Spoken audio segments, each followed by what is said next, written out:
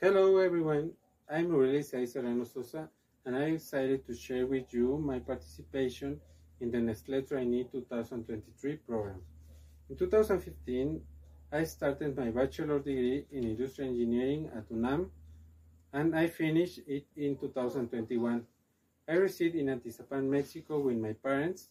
I am applying for the position of a specialist in supply chain and specialist data category management. My favorite leadership style is democratic, even though in my personal experience to be a good leader it's necessary to use a combination of two or more leadership styles. My major strength is my analytical thinking and proactivity. On the other hand, my weakness is procrastination. However, I currently use different techniques to avoid it. I should be considered the ideal candidate for this position due to my work experience in the cost of production, management, and logistics of the products. Moreover, I am willing to share my knowledge and I will contribute to the success of the company.